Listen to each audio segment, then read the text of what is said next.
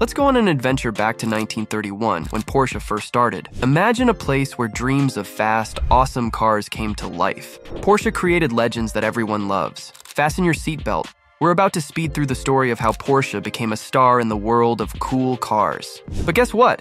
There's a lot more to Porsche than just its famous cars. In this video, we'll uncover some fascinating facts about Porsche that even die-hard fans might not know.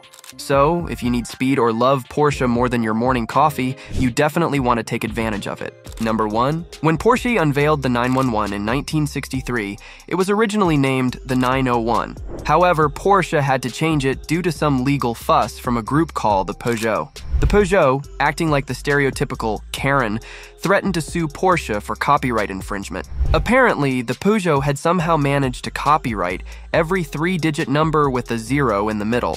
Since Porsche didn't want to deal with a lawsuit over a single digit, they replaced the 0 with a 1. And thus, the 911 was legally christened. Number 2. Porsche demonstrated the active air suspension of the Panamera hybrid in a unique way. They connected it to the gyroscopic sensor of an iPhone. Interestingly, when the developers handed the phone to the journalists, they included a note: "Don't flip the phone, we haven't tested that yet." Number 3. When Ferdinand Porsche's son, Ferry Porsche, learned about Soichiro Honda's policy against employing family members in the company, he restructured Porsche in 1972. He believed the company had outgrown its status as a family business, so he invited outsiders to join the board, essentially removing his own family from the industry. Upset by this, Ferdinand Alexander Porsche, son of Ferry Porsche, ventured out and established Porsche Design in 1972. They gained recognition for their high-quality watches and sunglasses, notably creating the world's first black chronograph watch. Porsche Design operated independently from Porsche until its acquisition in 2005. Number 4. Did you know Porsche and Ferrari share the same horse logo? Yep, it's true. But here's the twist. Porsche's logo comes from their hometown crest in Stuttgart, Germany, while Ferrari's horse pays tribute to an Italian fighter pilot who took down a German plane over Stuttgart during World War I. Two iconic brands, one shared symbol, and a whole lot of history packed into that horse logo. Number 5. The Porsche logo always points down to the valve stem of the wheel, a neat detail. Number 6. No Porsche has ever featured a traditional grille. What you might mistake for a grille is an air vent. Unlike grills, which define a car's face and brand, air vents on Porsches serve a purely functional purpose. This unique design element stems from Porsche's history of rear-engine placement, rendering a front grille unnecessary and contributing to their distinct style. Number 7. Did you know? Porsche isn't just about sports cars, they also design award-winning forklifts. Talk about versatility. Number 8. Porsche offers optional leather air vents for around $1,700, because who wouldn't want their vents to be as stylish as their car? Number 9. Porsche knows how to make a profit. On average, they take a whopping $17,000 profit for each car they sell. To put things in perspective, Toyota only makes about $2,700 profit per car. Number 10. Ever heard of the Club Sport package? It's like a secret upgrade for your Porsche, but there's a catch. While it's free, you have to first shell out for bucket seats to be eligible. Once you've done that, you get a bolt-on rear roll cage, a 6-point driver's side seatbelt, a battery kill switch, and even a portable fire extinguisher. It's the ultimate enthusiast's dream, but comes with a price. Number 11. Porsche's doors are unique. They don't have fixed positions. You can leave them at any angle and they'll stay put, adding a touch of flexibility to their design. Number 12. Porsches are really reliable.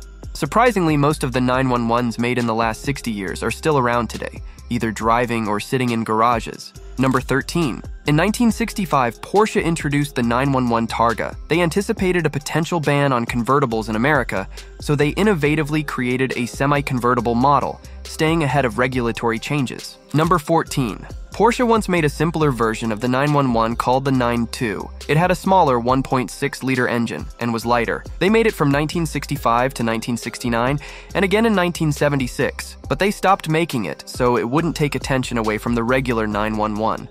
Number 15. Back in 1978, Porsche had big plans to replace the iconic 911 with the 928. They believed a front-engine sports car had more potential. Yet, here we are, 46 years later, and the 911 still reigns supreme. Number 16. From the cool 60s to the flashy 90s, the Dutch police used Porsches as their patrol cars. Why? Well, these cars were great for handling reliable and fast. Plus, with their engines at the back, they could even chase bad guys in reverse for a long time. And believe it or not, that was a convincing argument the police used with the government. Number 17. Let me blow your mind with this. In 2017, the Porsche Cayenne S diesel pulled off a jaw-dropping feat. It towed an Airbus A380, a behemoth weighing a whopping 285 tons.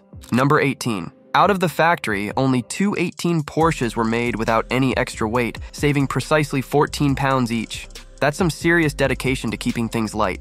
Number 19. Porsche has won more than 30,000 races in motorsports, showing their skill and determination. Number 20. Check out the first 918 Porsche ever made. It's called a prototype rolling chassis. They built it to test new technology before making the real cars. It's like a sneak peek into the future of Porsche cars. Number 21. Meet the Edgar Lohner C2 Phaeton, maybe the first ever Porsche. It was made in 1898 by Ferdinand Porsche. It used a mix of gas and electricity to run, making it super innovative for its time. Number 22. The very first appearance of the famous Porsche logo was on the steering wheel of the 356 way back in 1952. But get this, it took another 7 years before it found its way onto their hubcaps. And guess what? It wasn't until 6 years later that it proudly adorned their hoods. Number 23. Driving a Porsche isn't as tough as it seems, especially with all the fancy driver assists nowadays. But back in the groovy 60s, things were a bit dicey. Porsche got creative though. They attached cast iron blocks to their bumpers to beef up traction. It was like having training wheels, but not quite as effective. Number 24. Back in the early 2000s, Porsche crafted a powerful 5.7-liter V10 engine for their LMP race cars, but when regulations changed, they couldn't use it anymore. So they got creative and built a whole car around it. That's how the legendary Carrera GT came to be. And let me tell you, it sounds absolutely magnificent, like music to your ears.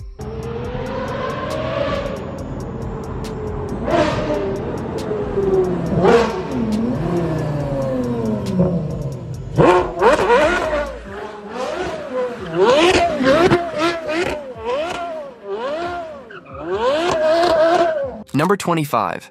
The 992 GT3 RS presents a distinctive feature by lacking access to the engine bay and forgoing frunk space altogether. Number 26.